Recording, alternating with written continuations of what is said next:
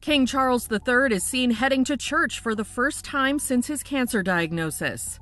Charles arrives at St. Mary Magdalene Church February 11th, walking alongside Queen Camilla. The king waves to well-wishers as he and his wife meet up with the Reverend. The church is located close to Sandringham House in eastern England. The sighting comes a day after Charles issued his first statement since his diagnosis. He said via the royal family's Instagram account, "I would like to express my most heartfelt thanks for the many messages of support and good wishes I have received in recent days.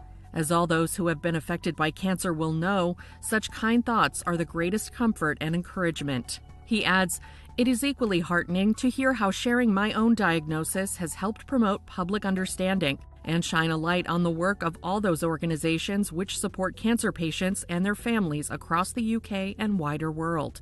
My lifelong admiration for their tireless care and dedication is all the greater as a result of my own personal experience."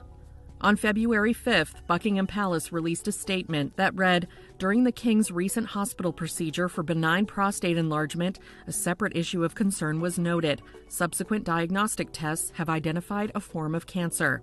His Majesty has today commenced a schedule of regular treatments, during which time he has been advised by doctors to postpone public-facing duties.